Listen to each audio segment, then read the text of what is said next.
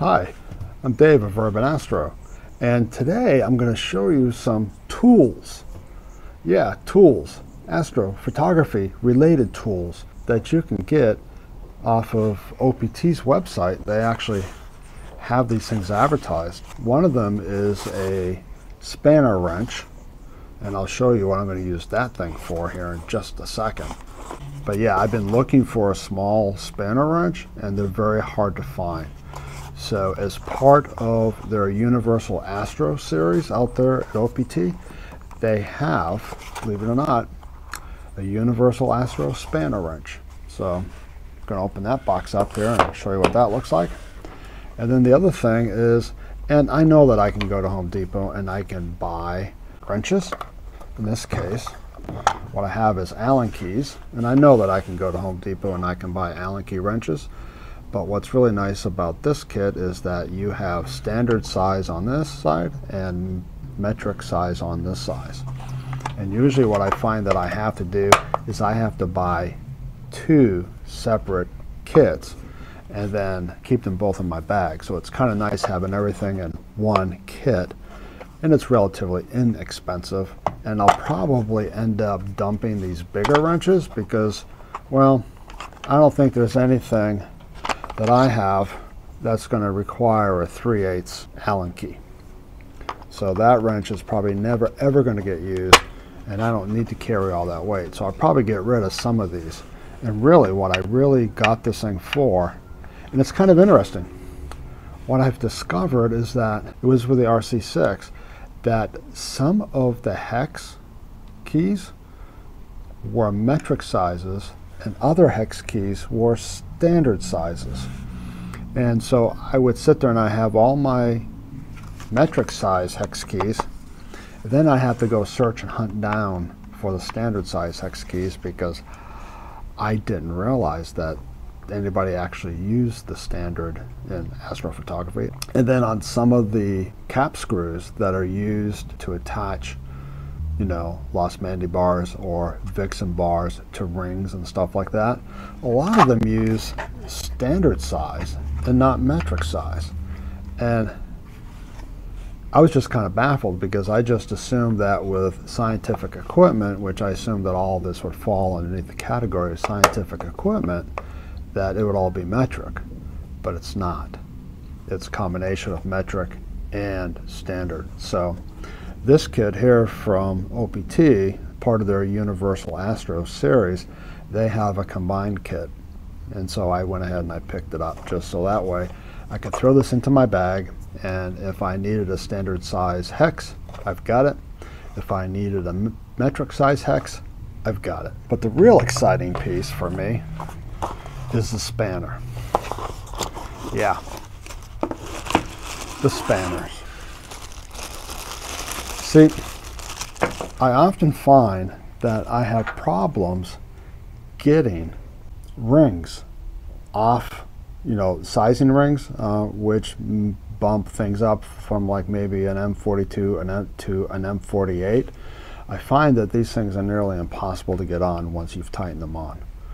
And it's just been driving me nuts. I've got this one here. You can probably see this is on my SV Bony 0.8 photo reducer flattener. You can see here that I've chewed this thing up trying to remove this ring to no avail. I've done everything. I've done vice grips on this thing.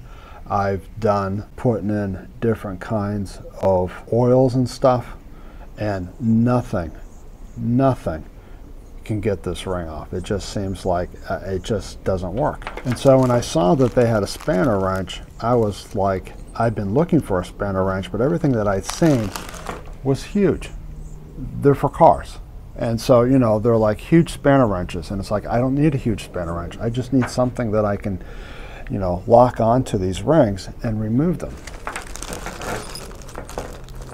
And so this is the spanner wrench that comes from OPT.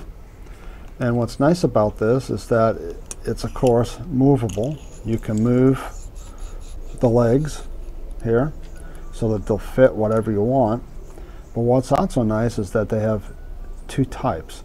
So here's a flat, like a screwdriver flat. So you can, if your rings have slots, you can put these guys into those slots and move them off. They also have points. So if you have holes, because some of these rings will have holes, then you can use these point tips here to go into those holes and to be able to twist that ring off. In this particular case, in fact, I'm actually going to use it here. In this particular case, this particular ring has slots. In fact, you can see a slot right there, and there's another one on this side over here.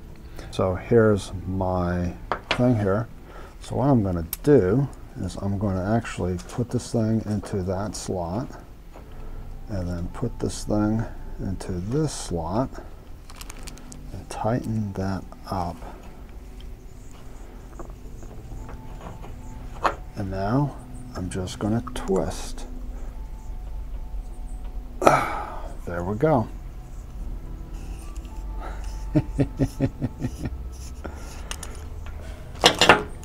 And there we go. This ring, which I've been fighting with for months now, about 6 months I've been fighting with this ring. I've done everything like put this thing into the oven and heated it up. I put it into the freezer to freeze it. Everything I could think of to try to get this ring to remove, and this ring is destroyed. I mean, you can see that I've just destroyed any potential use of this ring. It's just not possible. But with these and these slots right there, it fits right into those slots, enabling me to be able to easily remove. This little guy is well worth its cost.